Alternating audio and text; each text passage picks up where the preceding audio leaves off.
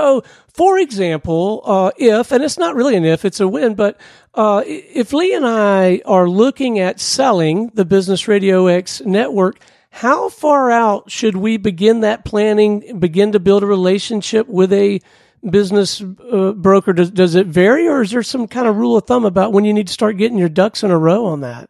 Okay, first of all, I can tell you're a sharp business guy because you ask the question knowing sooner or later you're going to sell your business, right? Yeah. It's not as if you intend on selling it today. You enjoy doing that, right? But you know sooner or later somebody else will be operating your business. I mean, it's just, we're not going to live forever, right? Right. And so that's wise of you to know that. So what I like to tell people is if you start thinking about 36 months out, talking to some people, putting your team together, any problem that you would have had with the organization, you will have time to correct where a buyer may not even know that those things existed.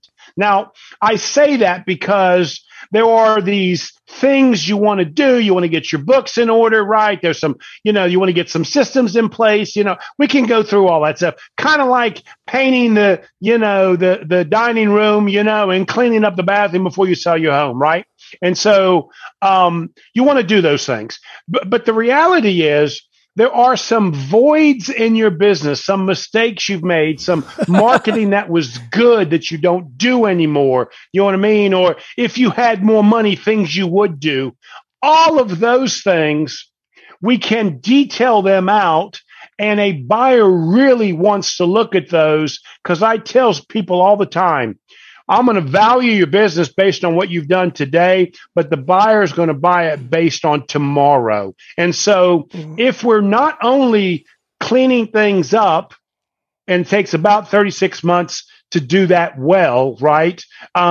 We're also detailing the things we've done, should have done, could have done. So it's a package. In my world, we put together a confidential memorandum and we have something which we call broker's opinion.